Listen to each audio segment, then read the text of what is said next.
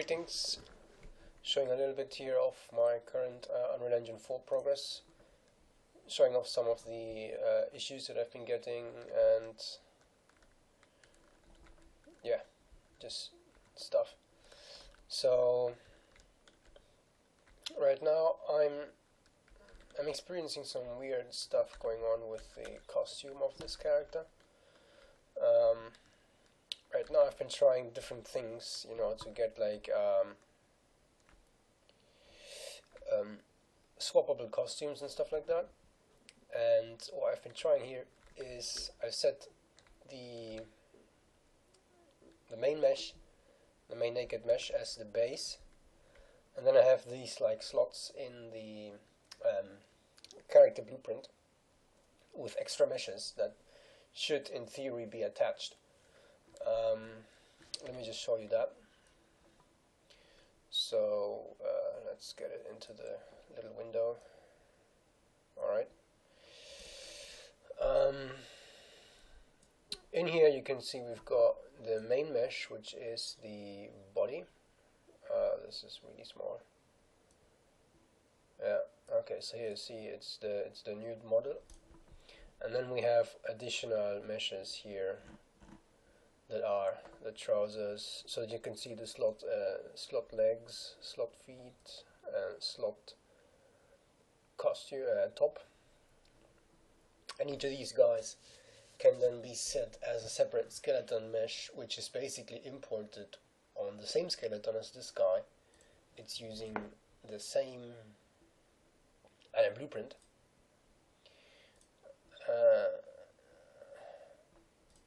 And then you can set, if you want to undress and stuff, you just set the visibility off, and you can like change the different top meshes and whatnot. And since they're all skinned to the same skeleton, it should in theory match, but it doesn't. If you can see here,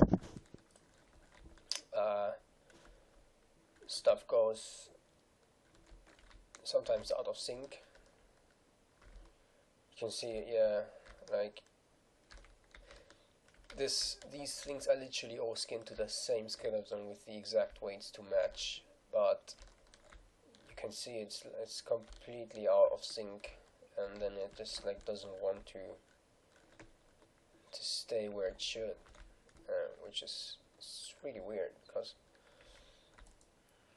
like I can see especially some of these like battle moves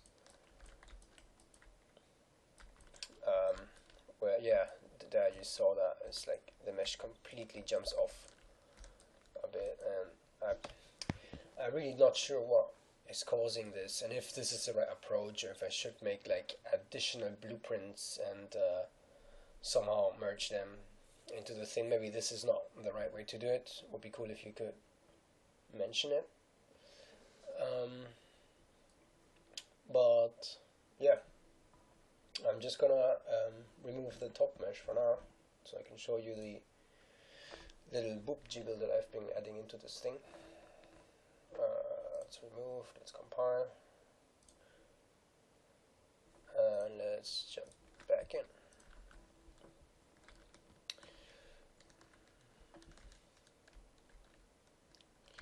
Now, I don't know how well this is going to be seen in the recording, cause it's costing me a bit of performance and the game is lagging a bit.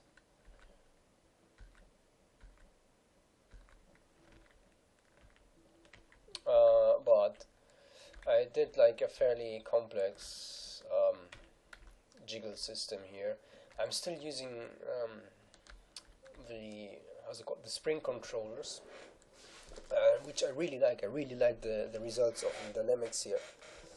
But the problem is that if you have your character moving like on a static, like if I jump onto this little platform here,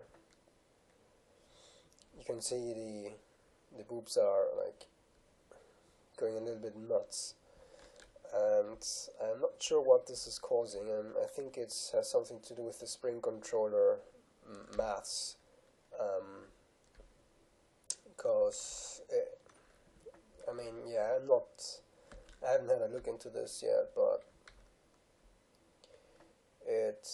it's definitely something that I reported and I hopefully would get picked up. But I mean, regardless, you can see I've got some squash and stretch going on here, depending on the amount of stretch that the breasts are having. So actually, this is not a good camera. I need to go further away like that. Yeah, that's like the low kick, top kick, and I really like how they move. You know, it feels quite plausible. You know, it's not like the other types of breast jiggles that you've seen around, where it's like one static joint and they just like rotate from a really weird angle up and down and whatnot. So I've been really trying to get this to look as like natural as possible. And yeah, obviously you can't achieve like hyper realism, but what I've been getting here now, it's already quite cool.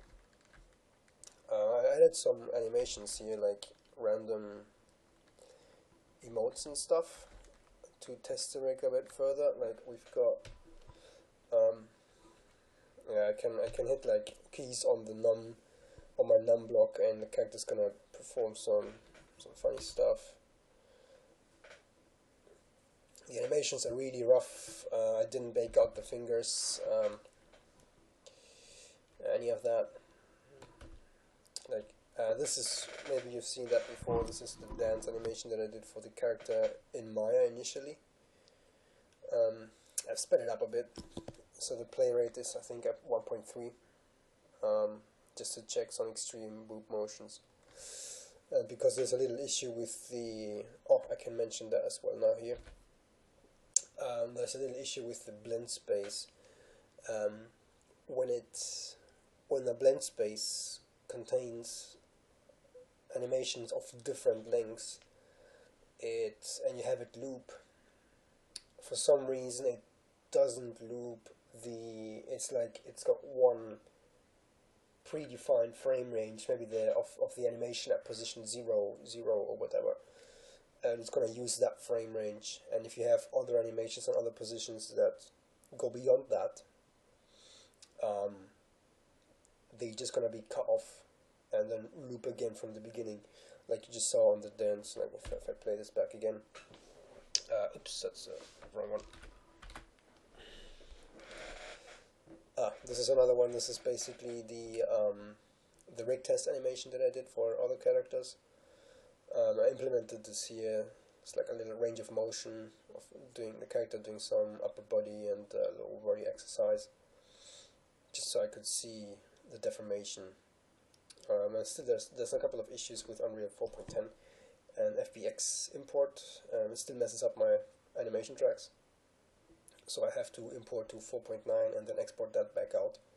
And doing that kills my scale channels, so the animation loses a lot of accuracy, especially like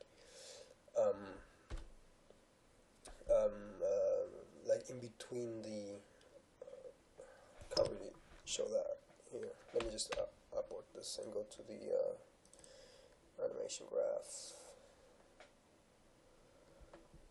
Where am I?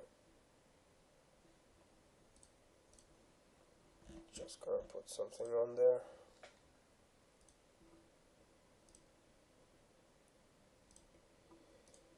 Okay, here we go.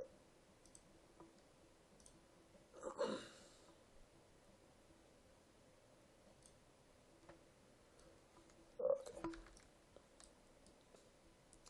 So in this area here, I'm losing a lot of volume because there's a joint here that scales, and that scaling joint gives me the nice volume preservation in this area. But because the scale channel gets lost during my transfer, I've just like left it be there, and hopefully Epic will just fix the FBX import-export system a bit more, because it really feels still quite flawed. Yeah, so that's that. Yeah, I've been adding some animations. Oh, that flew really far. Like I've been processing into this. I bought Cubold's animation pack, the movement pack, and processed that to this female character. Obviously, the animations are supposedly for males, so it looks alright, but it could be better. And then I bought this other pack from T-Pose, which I'm not using much. I'm using the like a slightly modified version of their crouch to do the combat movement, but that looks still quite weird, because I literally just translated the center, like the full body up a bit, and like had the legs move a little bit less, but it still looks odd. But I implemented some of the kicks that they use because they are nice. So at some point I'll also have to implement the, how's it called, some punches. Like the movement pack from Cubold and the T-Pose pack, they all have some punches that I could also add in. And the aim here is to get a pretty responsive combat system where I can have combos going on. Like currently this is not happening randomly, the attacks. If I hit up arrow or W and then attack, she's gonna do the round toss. If I hit low arrow, she's gonna do the sweep. And if I hit either left or right, it's gonna do that, right? Currently the left and right seems to be inverted, because that should be, I'm clicking right now, but she's clicking to the left up, and that should be right. But yeah, it's quite alright. What I also implemented is the a little anim offset, or aim offset. Yeah, it's called aim offset. So when I hold right click, like I can navigate around my character now with the camera, I can just rotate. She's not gonna do anything about it. But as soon as I hold like right mouse button, she's gonna start to look around. And yeah, I set it up in a way that I get more or less smooth transition between these flips, like because the look around support only minus 90 to 90, so obviously it's this range. So anything beyond that, as in if I were to rotate the camera further, she's not going to be able to do much. Now I could add more, like until 135 or full 180 degrees, and then I just add in more upper body rotation into the thing. But for now it's alright. You can see we can test the boob jiggle a bit more with this.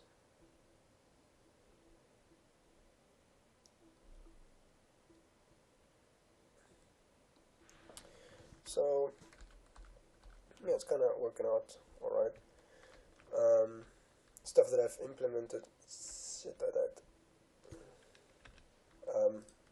I got hit by that rotating thing.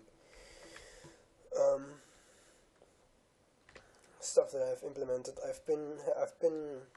So as you can see, this is not a root motion, even though I'm using all the full root motion pack from Cubold, but I've been having some trouble setting that all up. It could work. I had it working, and it was quite alright.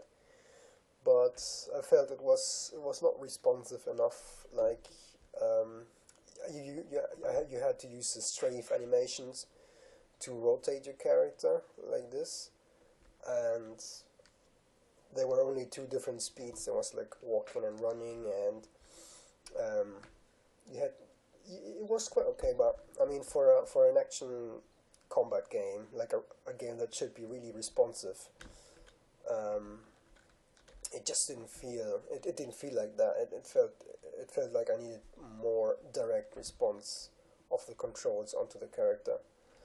But I still got all the animations in, so we got start movement, we got turn movement, like if I rotate the camera somewhere, she's gonna turn around and walk. I've got all the stops, and the stops were quite alright. I had to play a bit with the ground friction to make the characters slide long enough till it worked a bit. It's still like a little bit slidey, but I guess I'm just gonna take it. Yeah, I mean, what else was there? Oh yeah, there's a cool thing that I did.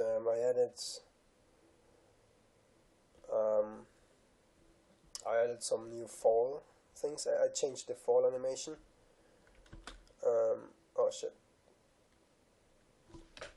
Let me put the character somewhere where you can actually see that, because it's quite cool. What was the key to...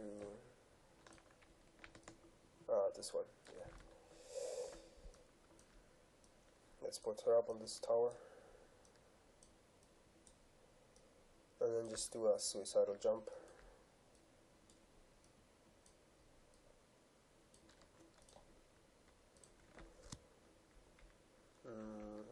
Like this. So I jump. And then after, did you see, like after about 1.5 or 2 seconds fall time, she goes into like a horizontal fall, because after that means certain death.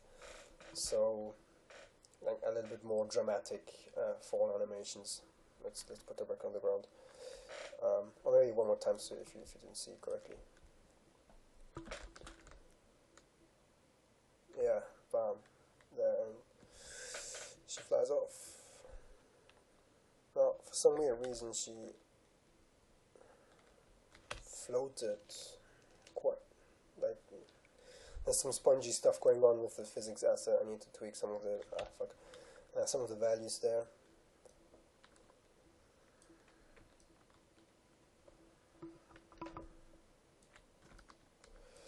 But, yeah, I mean, stuff is pretty cool. We're making some good progress. There's still a lot to do, though.